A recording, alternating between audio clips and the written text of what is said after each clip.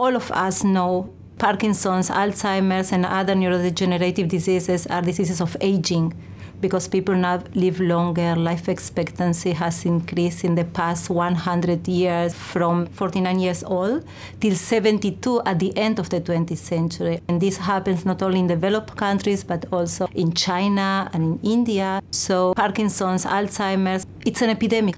Our research is focused on deciphering the causes of Alzheimer's and Parkinson's disease at the molecular level, it means at the cell level, to understand what are the mechanisms that causes the disease. In general, neurodegenerative diseases share features that are common. For example, a state of oxidative stress, rusting the brain.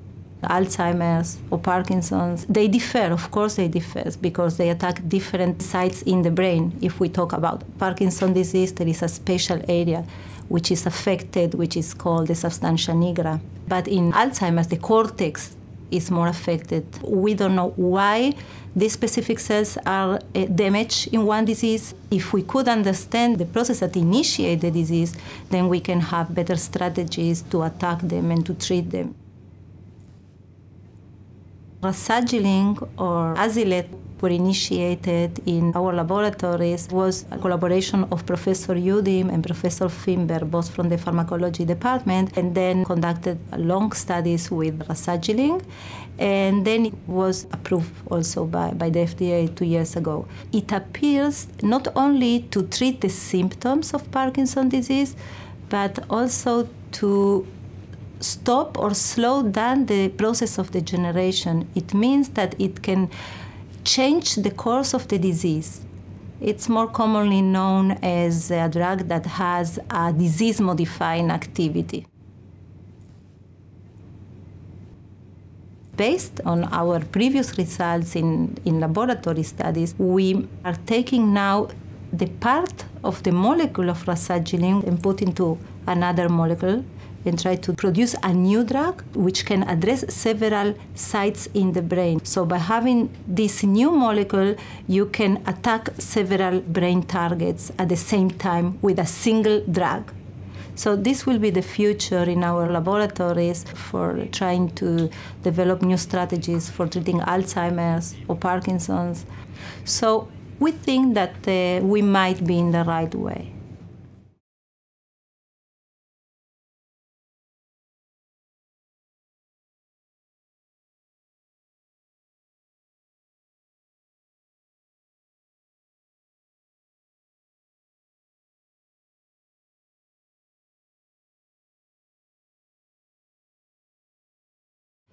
When I joined the center, I've been told by my boss, then Professor Yudim, who is the director of the center, that if you have a good antioxidant and a drug that can trap the excess of iron, because iron rusts the brains with aging, so you might have a candidate, a potential drug for treating Parkinson's disease.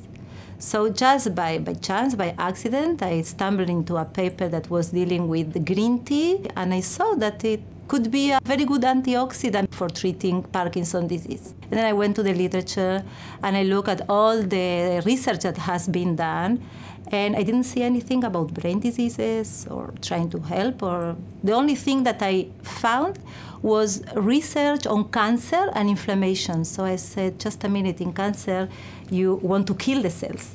In Parkinson's, you want to preserve the cells. So it doesn't go each one with that. And then I looked at the doses that they were using, and they were huge. And then I began to reduce the doses, and suddenly I saw that I can prevent the death of the neurons in Parkinsonian animals. And then we concentrated on which of the components of green tea are the best to rescue the cells, and we came to this EGCG, the main antioxidant of green tea. We began to study the mechanism of action of these antioxidants, and we found that they differ. Each one has its own mechanism of action.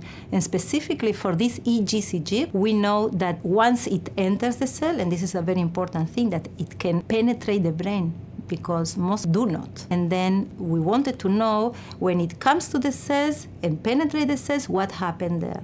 And what we saw is that it activates, increases the levels of genes that are required for survival, very important gene pathways that are required for survival and proteins.